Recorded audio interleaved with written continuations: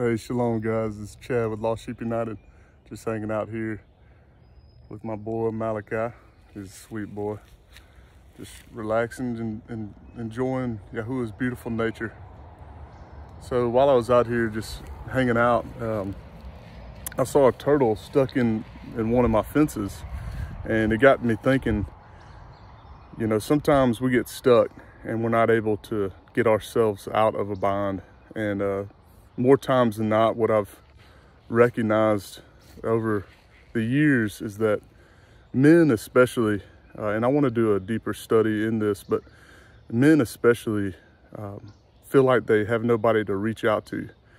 I know women can get into that as well, but it seems like women have a easier time reaching out to one another and sharing and being vulnerable to one another. But men, on the other hand, we're taught since we're real young that we just need to suck it up, and to be a strong man is to just suck it up and move on. And but in reality, what we're doing is we're hiding it and we're suppressing it, and we're not. A lot of times we feel like we don't have anybody to talk to, or we don't have anybody that we can trust to open up to.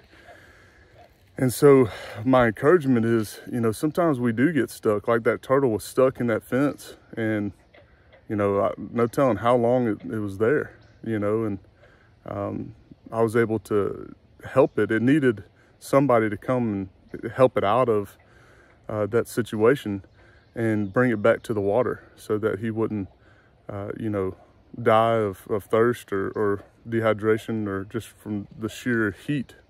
And so it just reminds me of a lot of times we could be stuck, and the pressures of this world is just weighing us down, and the heat of life could just be drying us up, and we feel so alone.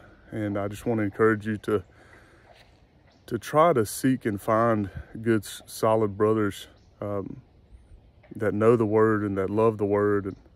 And if you just can't find anyone, reach out to me one-on-one, either on here on YouTube or go to Lost Sheep United Facebook.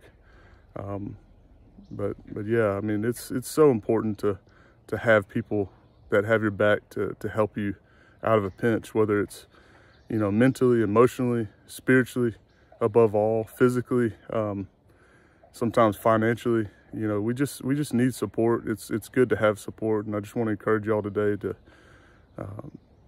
ask the Father to open up doors and to reveal people in your life that are a good support group, and try to find out who could possibly be a bad support group. Unhealthy people in your life that you're unequally yoked with is not a good thing. So you need to get those type of people out of your life.